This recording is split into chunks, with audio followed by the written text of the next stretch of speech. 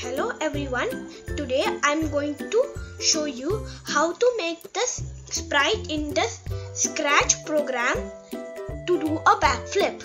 So first get to Scratch and then go into events and then drag the when green flag clicked block.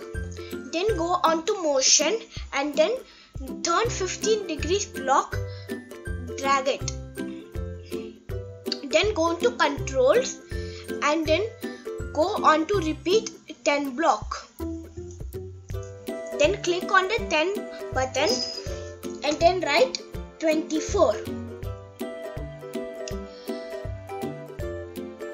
If you want to add text to your Scratch program, then drag the say hello for 2-second block. Then click on the hello and then write yeah, I have done a back flip. If you want, you can add sound to your Scratch program. Go on to the sound area and then drag the start sound button. If you want, you can record.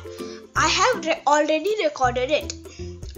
Then put it before the text so that it can come perfectly. Then click on the green flag. Yay, I have done a backflip. Now we are going to see how to save in Scratch. First go into File and click on Save to your computer.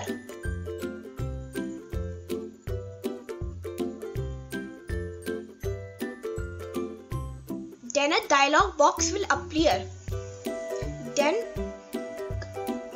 click on which file you want to transfer it to and write the name.